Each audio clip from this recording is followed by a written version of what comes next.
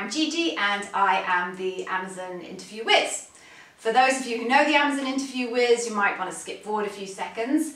If you don't, I worked for Amazon for just short of 5 years, and in that time I led about 350 interviews and was an Amazon interview bar raiser. In Amazon, an interview bar raiser is about 5% of all employees, and ostensibly their job is to facilitate the interview process and are ultimately responsible for making the right decision to either hire or not hire a candidate. Okay, so today's content is the truth that no one else is telling you about the "tell me about yourself" question that you might get at an Amazon interview. Okay, you ready? So the truth, don't tell anyone else if I tell you, but the truth is, it's just a warm-up question. No one is going to make a decision to hire you or not hire you based on your answer to that question, unless you say something really compromising. Interviewing is just a super weird set of situations, right?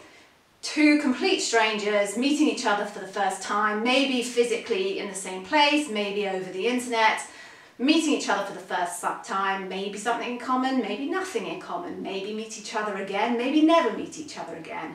It's a super weird set of circumstances. So quite often, interviewers will use a question like, "Tell me about yourself," just as an icebreaker, just to get to know you a little bit, make you feel a little bit more comfortable, make them feel a little more comfortable, and create some kind of a connection between the two of you.